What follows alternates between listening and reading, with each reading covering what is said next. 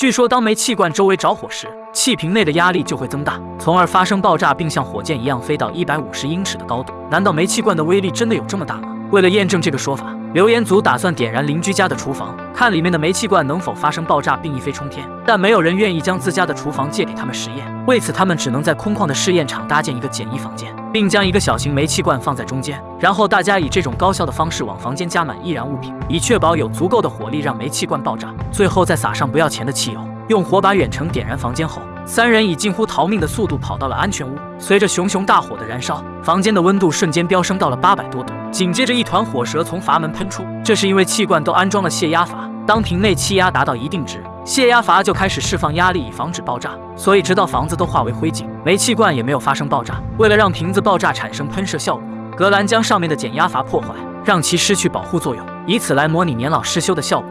接下来他们再次来到实验场上，而这次他们改变了实验方案。为了让爆炸从瓶底发生，他们用一个火炉对煤气罐的底部持续加热。这次又能否像火箭一样一飞冲天呢？托瑞将气瓶放在火炉上之后，所有人再次躲进安全屋。10分钟后，气瓶开始膨胀并且越来越大。为避免爆炸伤及无辜，请大家做好扶稳。随着一声巨响，煤气罐被炸得4分5裂，碎片甚至飞到了300英尺以外。虽然威力惊人，但还是没有出现火箭喷射的效果。那如果直接在煤气罐的底部钻一个小孔，当气压达到一定值时，小孔就会最先被撑爆，从而释放高压气体，这样是否就能达到火箭升天的效果呢？托瑞首先将一个空瓶子切开并测量底部罐体的厚度，而格兰把全新的煤气罐底部钻出原有厚度1半的小孔，让其成为罐体最薄弱的地方。接下来他们来到爆破场地，托瑞点燃火炉后将煤气罐立在上面。4分钟后，瓶子由原来的白色烧成了黑色，紧接着发生了剧烈爆炸。虽然爆裂是从底部开始，但并没有想象中产生火箭喷射的效果。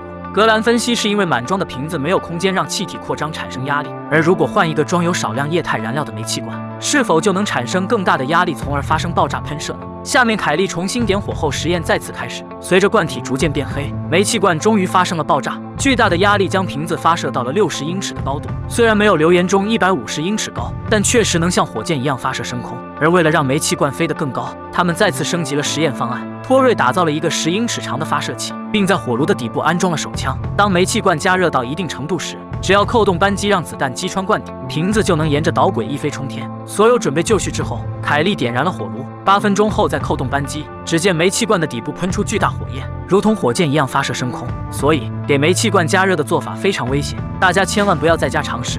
据说我们永远无法在秋千上荡过360度，因为当秋千荡到一定高度时，身体就会掉落下来。为了验证这个说法是否扯淡，留言组决定先做个小型测试。于是他们打造了一个1/6比例的秋千模型，而当托瑞用手推动模型假人时，秋千竟然轻松就实现了360度旋转。难道留言就这样不攻自破了吗？可当他们查看高速相机时，发现秋千的速度达到了11米每秒，要是换算为全比例速度的话，估计会超出人类的极限。为了进一步验证这个结论的可靠性，他们搭建了一个全尺寸的秋千，然后凯莉凭借自己重心靠前的优势获得了尝试机会。于是她不断摆动身体，想让自己荡得更高。可当身体达到一定高度时，铁链就开始松软。尽管最高速度达到了7.2米每秒，但依然没能完成360度旋转。之后托瑞也进行了相同的测试，最终不但没有完成实验，反而还差点摔了个半身不遂。显然靠人体的力量是无法完成360度荡秋千的。那么如果将铁链换成不可弯曲的纸杆，是否就能实现翻转呢？接下来他们来到了马戏团训练中心，因为这里有当地最大的直杆秋千。等他们做好热身运动之后，凯莉在专家的带领下率先登上了秋千。刚开始她还感觉比较轻松，随着摆动角度越来越大，她很快就开始大喊受不了，因为强烈的失重感让她差点吐了出来。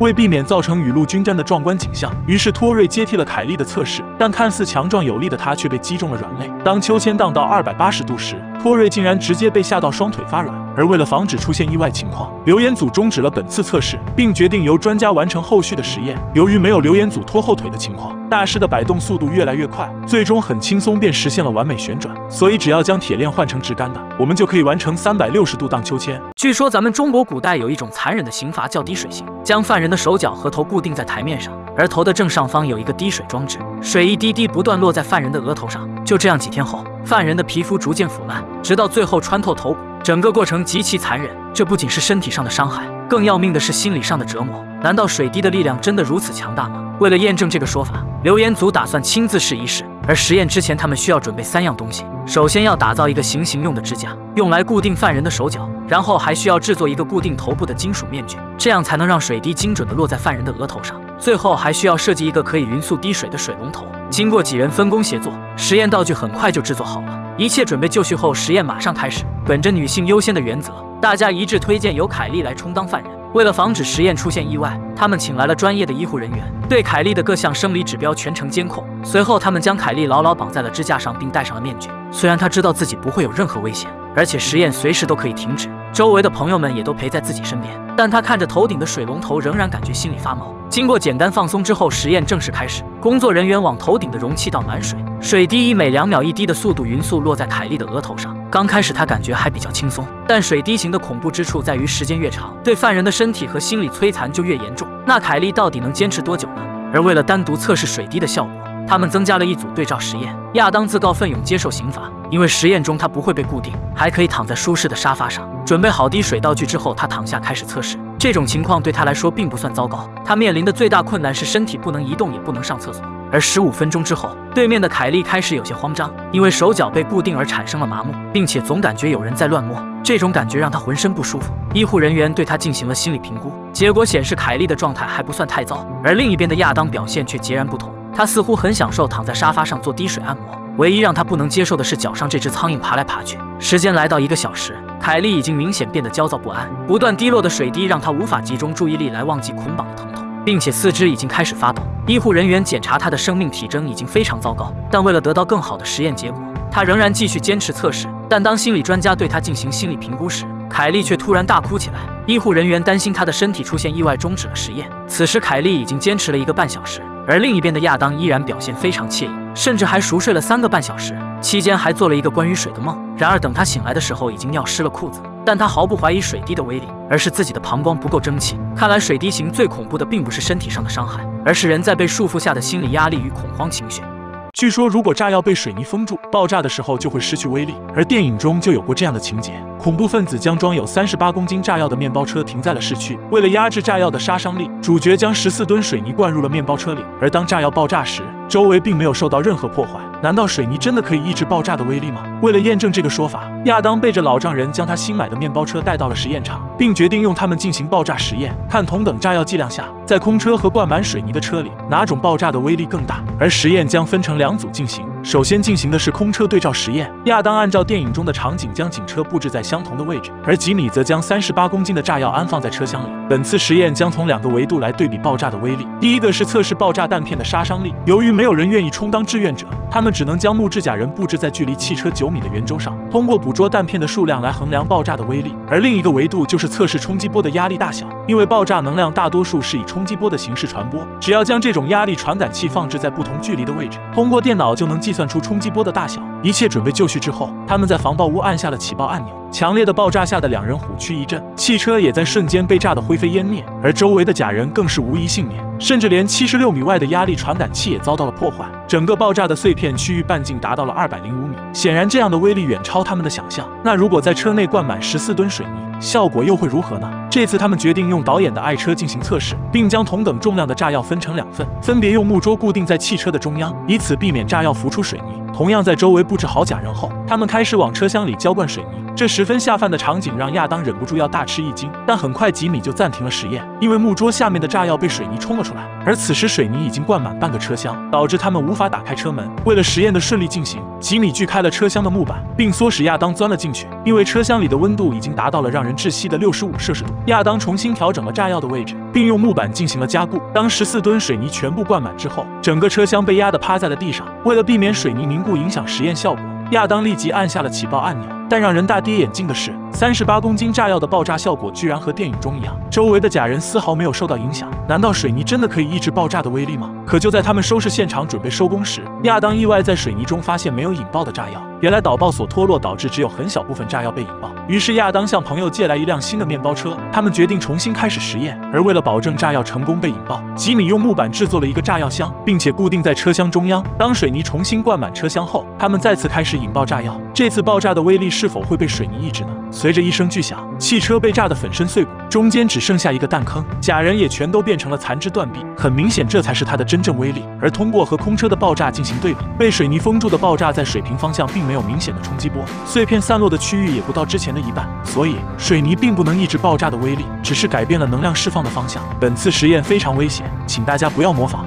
这位大姐说，老公上厕所时将烟头丢进马桶，结果马桶发生爆炸，将人崩飞并失去了小弟弟。难道马桶爆炸真的有这么大的威力吗？为了验证大姐说的爆炸有没有可能发生，留言组打算亲自试一试。首先，他们来到了马桶市场，左挑右选之后，终于花大价钱买下了这个味道很上头的二手马桶。但由于没人愿意失去自己的小弟弟，他们只能在拼夕夕买了一个假人，看马桶爆炸能否将他崩飞。由于假人的手指不能活动，吉米为他制作了一个可以遥控的机械手，用来模拟丢烟头的动作。而为避免出现漫天飞舞的壮观景象，两人用聚碳酸树脂材料打造了一个防爆屋。接下来，他们来到专业爆破场地，将所有道具安装在合适位置。考虑到实验具有一定的危险性，他们还请来了救护人员随时待命。为了更好展现马桶的爆炸效果，本次实验将分别用不同的易燃物体挨个测试。一切准备就绪之后，首先进行的是人类高质量男性必备发胶。对准马桶喷完一整瓶发胶之后，仪器发出警报，表示已经达到爆炸浓度。吉米按下遥控，释放了假人手中的烟头，但马桶没有任何动静。紧接着，他们使用杀虫剂再次进行实验，然而结果还是和之前一样，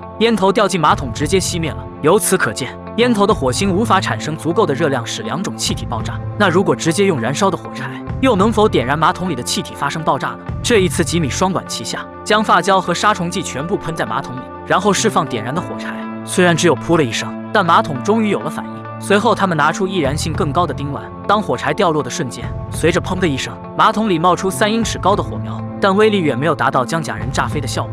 眼看流言就要被终结，吉米戴上防毒面具，直接将一大罐汽油倒进马桶，然后把烟头丢了下去。只听见嘘的一声，烟头居然熄灭了。亚当拿起遥控器，准备用火柴再试一次，里面的汽油瞬间被点燃，但也只是燃烧，并没有达到理想中的爆炸，最多也就将屁股烤熟。为了能让马桶发生爆炸，最终两人祭出了大杀器——黑火药。它又能否将人炸飞呢？但救护人员担心黑火药威力太大，要求吉米先做个小测试，让他们有个心理准备。展示完威力之后，两人将假人按照蹲厕所的姿势摆在马桶上，随后在他的裤裆下倒满一整罐黑火药。关好门后，吉米按下了遥控开关，剧烈的爆炸直接将防爆屋炸飞。但假人老兄除了屁股被烧焦以外，没有任何受伤，依然以优雅的姿势坐在马桶之上，所以大家可以安心上厕所了。据说二战时米国会将俘虏绑在有竹子的地上，随着竹笋的快速生长，笋尖就会刺穿俘虏的身体。这种酷刑真的有可能实现吗？为了验证这个说法，留言组打算冒死亲自做个实验。吉米强烈建议亚当尝试充当俘虏，但亚当翻脸开始骂娘，无奈他们只能先制作一个模拟人体。为了找出合适的替代材料，吉米贡献出一块和人体阻力相似的猪肉，并对其进行了穿刺实验。在仪器的精确测量下，得到刺穿猪肉所需要的压力为10磅。通过不断筛选，最终确定使用防弹胶作为替代品。于是亚当开始进行溶解并重新浇筑，顺利得到一个模拟人体。为了能给竹子提供更好的生长条件，他们在屋顶搭建了一个保温室。接下来就是选取合适的竹子。竹子是世界上生长速度最快的木本植物，它平均每天可以生长1.2米。而有种叫金镶玉的竹子，它的笋尖在地下就已经十分锐利，能够穿透坚硬的石头后破土而出。那它又能否刺穿人体继续生长呢？亚当将假人固定在尚未破土的竹笋上，如果竹子能够刺穿防弹胶，那么它就一定能够刺穿人体。经过3天时间的生长，竹笋已经钻进了假人的体内。由此看来，竹子酷刑的说法很可能是真实的。亚当继续观察，看竹子能否穿透假人继续生长。但2个星期后却出现了意外，尽管又有几根竹笋钻进了假人体内，但都没有再继续生长，因为温度过高，防弹胶已经开始融化，导致竹笋也没能存活下来。于是他们又重新进行了一场实验，这次他们将在露天场合进行。而令人惊讶的是，随着时间的流逝，竹笋很快就穿透假人身体，并继续向上生长。而3周后，它已经长成了12英尺高的竹子。所以，如果你十分憎恨某人，千万别将它绑在未破土的竹笋上方。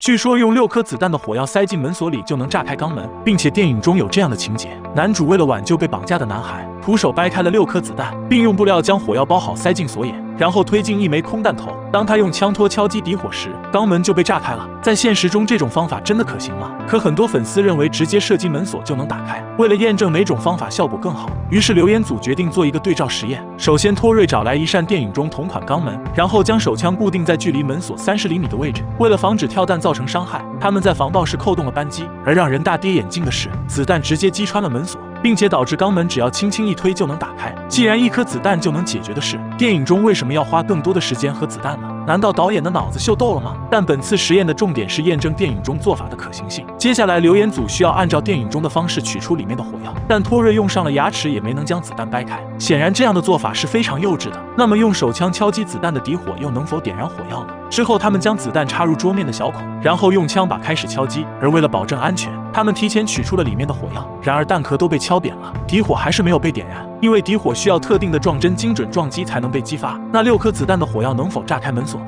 下面他们开始了真正的实验。凯莉在枪把手底部安装了类似的撞针，而格兰则打造了一个机械摆臂，将手枪固定在摆臂的末端，借助重力就能让撞针撞击底火，从而达到引爆火药的目的。通过拆解子弹，托瑞发现6颗子弹的火药剂量只有30克，那么它真的能将肛门炸开吗？下面他们将粉丝的肛门带到了试验场地，将30克火药用碎布包裹起来，然后塞进了锁孔。格兰将摆臂装置安装好，并让撞针对准底火。一切准备好之后，他们在安全屋释放了摆臂。虽然撞针精准撞击了底火，可火药并没有发生爆炸。托瑞认为是布料阻挡了火药的燃烧，于是他们直接将弹壳插入到火药中，但再次实验依然以失败收场。此时格兰突然发现，现代子弹使用的都是无烟火药，而电影中手枪子弹用的是黑火药，并且威力更强。于是他们重新换成了黑火药，这次又能否成功呢？当格兰释放摆锤的绳索，火药终于发生了爆炸，但门锁并没有被炸开。显然，这样的火药剂量远远不够。为了让粉丝的肛门彻底开花，他们决定加大火药剂量，直到肛门里被塞入了600克黑火药。而为了确保安全，这次采用远程电子引爆的方式进行。随着一阵火花四溅，这次肛门终于被炸开了，但使用的火药剂量却是电影中的20倍，所以电影里都是骗人的。本次实验非常危险，请大家千万不要模仿。据说有个老司机在开公交车的时候，他没有注意桥面发生了断裂，直接一脚油门飞越了15米的缺口。但现实中这种操作真的可行吗？为了验证这个说法的真实性，留言组决定用导演新买的公交车进行飞跃测试，并且它的尺寸规格和留言中的一致。而在试验之前，他们首先需要用等比例的模型进行测试，以保证在正式实验的时候不会被摔死。可由于他们无法改变地球重力的大小，为此格兰还专门联系了美国航天局，要求局里安排送他们上天，并在月球上进行模拟实验。但航天局根本不鸟他们，无奈他们只能采用增加速度的方式来抵消重力的影响。格兰通过初中物理公式计算得到，模型汽车的时速必须达到32公里。显然手上的这个玩具鞭长莫及，于是他重新打造了一个公车底盘，然后配合托瑞制作的塑料外壳做成了模型公交。而杰西则通过计算缺口起始点的高度落差，从而搭建了缩小比例的断桥模型。但公交车是否真的能顺利飞过断桥的缺口呢？3、2、1。尽管速度和其他参数已经达到实验的要求，但模型车却一个猛子撞在了桥墩上。通过计算，距离断桥的另一头还有0.76米远，换算下来的真实距离则是9米。看来想要飞过15米的缺口是不可能的。之后，他们将缺口的宽度缩小到一半，并重新进行了测试。可公车模型依然在离开桥面的瞬间就开始下坠，最终串在桥面的钢筋上。所以，如果以这样的方式过桥，绝对会死无全尸。那如果在桥面增加一个起飞的坡道，是否就能成功飞跃呢？下面留言组将用全尺寸的公交车进行飞跃实验，并且决定在桥面搭建一个起飞的坡道，以给公车提供一个向上的速度。但没有志愿者愿意尝试驾驶这趟公交车，于是格兰只能给公车装上自动驾驶装置。实验时，只要在远处进行遥控操作，公交车就能沿着既定的路线和速度前进。接下来，托瑞将集装箱切割成楔形，并在试验场搭建成一个大型坡道。随后，格兰在跑道上测试了公交车的操控性，但他们却发现，由于从第一人称视角变成了第三人称，公交车很难保持直线行驶。而为了确保实验时能顺利冲上坡道，杰西在跑道两侧画上了白色的引导线，这样格兰就能从地上的线条判断是否跑偏。等一切准备就绪之后，所有人各就各位。这次真的能飞越15米的缺口吗？随着车速逐渐加快，汽车也变得越来越难以控制。虽然格兰极力想要稳住方向盘，但公交车还是跑偏撞进了粉丝家的菜园里，幸好没有造成更大事故。随后格兰对遥控装置进行了升级，确认没有问题后，他们再次开始了飞车实验。58 miles per hour. Return! Oh my god. Oh my god.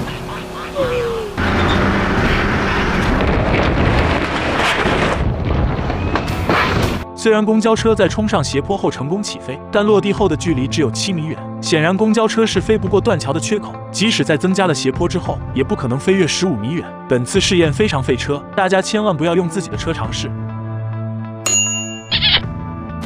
据说，当我们驾驶摩托车飙到时速130公里时，如果迎面撞上飞来的昆虫，巨大的撞击力会让我们当场开洗。可小小的虫子真的能产生这么大威力吗？为了验证这个说法的真实性，首先格兰找到医学专家并了解到，正常人的前额能够承受900公斤的压力，而胸腔的抗压能力根据人的年龄不同，可以承受180到1800公斤的力量。但喉咙是人体最脆弱的部位，当压力达到34公斤时，人就会因为气管堵塞而命丧黄泉。那么昆虫的撞击力到底有多大呢？由于抓不到合适的志愿者，格兰只能用压力传感器制作了一个撞击板。当它与虫子发生碰撞时，电脑就会显示撞击力度的大小。之后，托瑞将假人老兄的头颅锯下，并且换上格兰制作的撞击板。下面他们来到了空军基地，为了避免昆虫被风吹走，格兰用意面将苍蝇固定在支架上，然后托瑞驾驶载有假人的3蹦子从远处出发，并以136公里的时速撞向苍蝇。从高速相机可以看到，撞击的瞬间，苍蝇直接变成了粉末，而传感器测得撞击力度竟然达到了4.5公斤。尽管这个数值已经非常惊人，但距离致人死亡还远远不够。于是他们换上了比苍蝇重100倍的质量。一切准备就绪之后，托瑞再次发动了3蹦子。